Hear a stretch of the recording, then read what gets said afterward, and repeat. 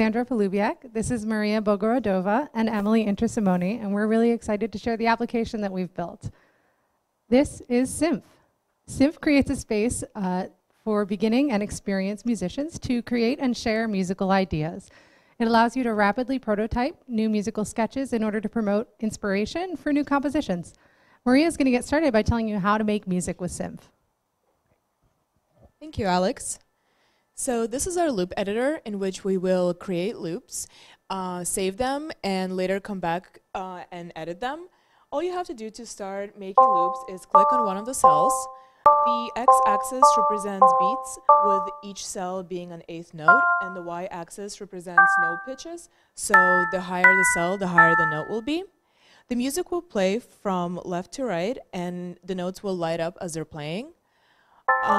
You can expand notes, move them around, and delete them simply by selecting the note and performing the desired action.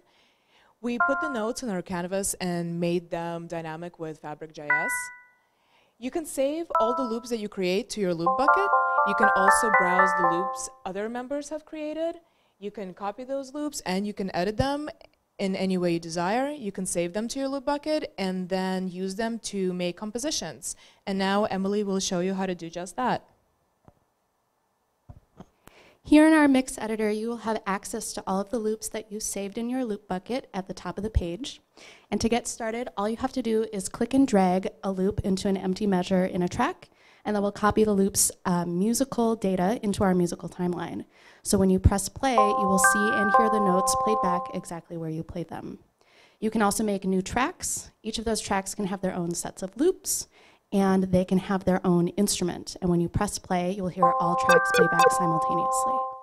Once you've saved your mix, you can share it with friends, and they can listen to it, see what loops you used and how, and be inspired to make their own mix. And now Alex is going to explain how Symph is making the sounds that you're hearing, as well as describe our process building the app. Thanks, Emily. So when we set out to create Symph, we wanted to make composition accessible and fun, especially for people who are new to music. The entire project started from this one idea of being able to draw in order to create notes on the page. So we explored a number of the tools that are already out there for creating music, but many of them seem to focus on either recorded audio or dealing with music files. We decided to take on the challenge of working with the Web Audio API in order to directly synthesize music in the browser. After exploring a number of tools and libraries, we decided to work with ToneJS because it allowed us to consider our music as a timeline of notes and beats, rather than dealing directly with oscillators or frequencies of pitches. One challenge that arose along the way was we had to make sure that we didn't introduce any latency into our musical timeline. This was especially a challenge when we started introducing animation into our visual interface. In order to handle this problem, we had to schedule our asynchronous animation events separately from our musical timeline while still ensuring that the two events occurred simultaneously from the user's perspective. In the end, we were able to create a platform that we think lets people share ideas, collaborate, and inspire each other, and we hope you'll get started making music on Symph today. You can find us at getsymph.io.